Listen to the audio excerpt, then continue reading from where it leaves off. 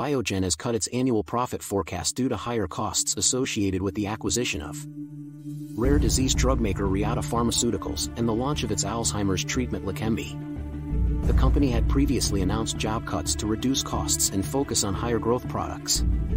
Biogen is counting on the success of Leqembi and recent acquisitions to increase revenue, but expects a lower adjusted profit per share for the year compared to previous expectations.